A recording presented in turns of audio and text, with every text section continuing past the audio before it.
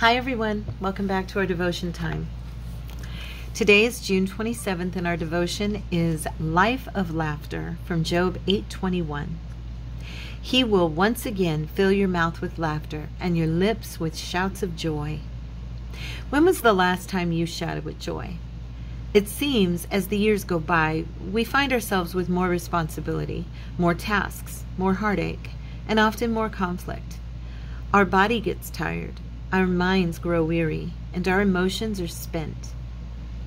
It is important in times of heaviness that we find reasons to smile and laugh. God created laughter, and He is the source of true joy. If you are feeling like there's not enough joy in your life, take time to reflect on God's love for you. Understand that He is a merciful God. Know that He delights in you. Dwell on the beauty of His creation. Thank Him for the good relationships that He has brought into your life. Find Him in a song or a dance or the smile of a child. When you seek God, you will find what you need. Let Him once again fill your mouth with laughter. You know, as I was reading this earlier before I came on, I was thinking about the scriptures that there's so many in the Word of God that talk about the joy of the Lord. There's so many that talk about cheerfulness and laughter. Of course, I think the most known passage that we as Christians read is in Nehemiah 8, chapter 8, verse 10. And it tells us to, I'm finding it here. Let's see. He was talking to them at the time, and he was telling them, I always like to read things in context, but we really only focus on the end of this. But he was talking to them about rejoicing, and he said, about not grieving. And he said, then he said to them, go and eat what is rich, drink what is sweet, and send portions to those who have nothing prepared, since today is holy to our Lord. And he said, do not grieve, because the joy of the Lord is your strength. Okay? He was telling them to rejoice, to be happy, to find their joy in the Lord, because that's where they would find their strength. Okay? And over in Psalms, we have, let's see, I've got a couple of them here, but in Psalm, I'm going to do one in Psalms for this. Or no, two. So let's go to Psalm 42 first. Okay? And I probably should have marked these before I got on, but that's okay. I wanted to focus in on the Word today and really pull from the Word of God about what we're talking about. So in this particular psalm, David, of course, is feeling sad. He is grieved. He is very sad, very, very sad in this particular psalm. Okay, this psalm is a longing for God, and it's actually, this one is actually Maskil of the sons of Korah. Okay, this particular psalm. But he says, why, my soul, are you dejected? Why are you in such turmoil? Put your hope in God, for I will still praise Him, my Savior and my God. Here we're talking about, we're talking about telling ourselves when we're in that place of sadness and grief, or when we're in that place where we're downcast or dejected, whatever has caused it. This psalmist was asking, why are you so downcast? He was asking himself. It's like, Tara, why are you so downcast? Why are you in turmoil? Put your hope in God, for you will yet praise Him. You know, I find for myself, when I wake up and I'm having a day where I literally just feel broken or sad, or for whatever reason, and sometimes, I'll be honest, you guys, sometimes I don't even know why I'm feeling the way I'm feeling. It's kind of like this psalmist. He's saying, why are you so sad? Why are you so dejected, soul? You know, our mind, will, and emotions. Why are you so heavy and downcast? Put your hope in God and praise Him. That's what I do. I stop, and I have this happen to me often enough that it has stood out to me to know what to do. When I'm in that place of bitterness, grief, resentment, pain, anger, fear, whatever, dejection, you know, whatever I'm feeling, I've learned to stop and say, okay, wait a minute. Praise the Lord. And I will literally turn on music, or I will sing songs to him. I will read the scripture to him. I will talk to him of his wonders and his love and the works that he has done. And I will write in my prayer journal worship prayers, not even prayers to ask him for anything, just writing out prayers of worship to him. And you know what? He always meets me there. I always feel that heaviness and that burden lift off of my heart, off of my mind and my emotions. Let's read from Psalm 100, verse 1 and 2. Let the whole earth shout triumphantly to the Lord. Serve the Lord with gladness and come before him with joyful songs. Sing to Jesus. Sing to him. He loves to hear your songs. He loves it when we worship him, when we praise him, when we magnify him. And even if it's just you and him, that's even better. When it's just you and him alone, worshiping God. And then over in Proverbs chapter 15, okay, verse 11, or no, 13, I'm sorry. Verse 13, it says, a joyful heart makes a face cheerful, but a sad heart produces a broken spirit. Joy, joy, joy, joy, down in my heart. We know that song. The joy of the Lord is our strength. Are we seeing a theme here? He is our strength. He is our joy. He is our happiness, our cheerfulness. He should be the main focus of every single day.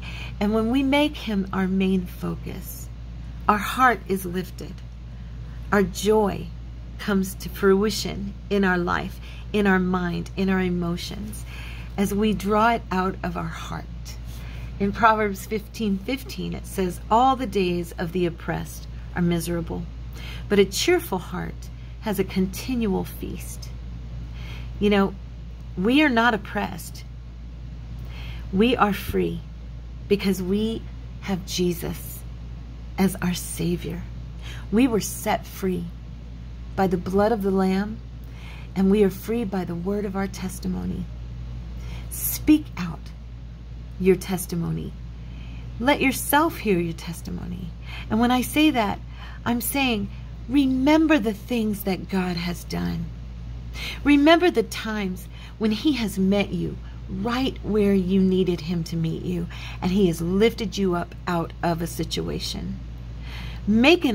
Go back and revisit those altars that you made at the time when you were giving him thanks for bringing you through something. Revisit your testimony, because you will find that you are not oppressed and you don't have to walk in misery. That you have a cheerful heart because you have the joy of the Lord, and his joy is your strength, and that you have tasted and seen that the Lord is good. And that gives you something to feast on continually. Let's go over to Proverbs 17, just a couple pages to the right. I want you to see in chapter 17, verse 22. I love this passage. A joyful heart is good medicine, but a broken spirit dries up the bones. There's another version, there are other versions that say bitterness dries up the bones. Are you allowing yourself to feel bitterness today, or resentment, or anger and unforgiveness towards someone? Even if it's toward yourself, toward the past, something that happened, surrender that to Jesus. Surrender brokenness and bitterness and anger and resentment and all those things that are not bringing you life. Surrender those things to Jesus today, and allow the joy in your heart to come forth and begin to work as a medicine, as a medicine to your whole body, to your mind, to your heart. Let's go over to Romans. Okay, no, let's do John first. Sorry. I'm going to do John. chapter 15, verse 11. As you can see, I love the chapter of 15 in John. I have told you these things. Now, Jesus was talking to them about having love, a Christ-like love. As the Father has loved me. I'm going to read it in context because I don't want to just jump into a scripture. I want it to actually be correct. As the Father has loved me, I have also loved you. Remain in my love. If you keep my commands, you will remain in my love, just as I have kept my Father's commands and remain in his love. I have told you these things so that my joy may be in you and your joy may be complete. And if you read the rest of that, he tells us what that means, this command of love, loving one another as he has loved us. Are you walking in love today? Are you walking in obedience to what the Lord has commanded? Are you walking close to him and remaining in his word and remaining in his love? Because if we read this whole chapter, here we're talking about remaining in the love of Christ. We're talking about remaining in his word. We're talking about here staying close to the Lord through his word and being that vine. He is the vine, we are the branch. God is the one who prunes. He's the vine dresser, our Father. You know, it all comes together as we have been talking about a lot lately, coming to his word and allowing the fruit of the Holy Spirit to dwell in our hearts and to for us to just reflect that in our lives. If you're feeling downcast today, go to God's word, worship him, praise him, pray, spend time with him. Abide in his word, and his joy is going to make you complete. Let's go over to one last one. We're going to go to Romans. I think I missed one. We're going to go to Romans chapter 15, verse 13.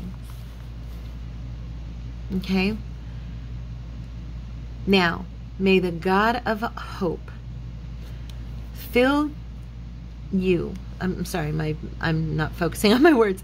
Now may the God of hope fill you with all joy and peace as you believe, so that you may overflow with hope by the power of the Holy Spirit. That's what I was just talking about. Overflowing, the fruits of the Holy Spirit.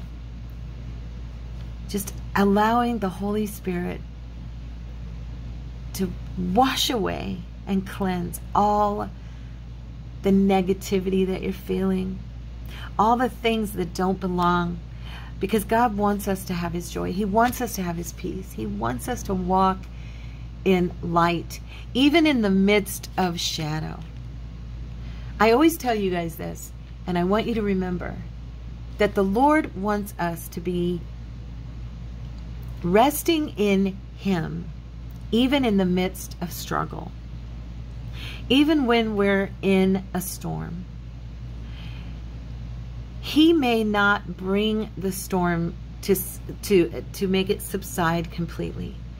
But when you are with him, entering into his rest in the midst of it, and walking in joy, and allowing his joy to come forth in your heart, that storm is going to subside, and it's going to lose its ability to control your response to it. As you spend time in God's word and you spend time with him in prayer and praise and worship, that storm's power over you subsides and no longer controls how you're feeling. You do not have to be controlled by the happenings around you, the happenstance. You don't have to have your joy and your peace and your happiness stolen by the situation. You know, the enemy comes to steal, kill, and destroy. But the Lord came to give us life, and life more abundant.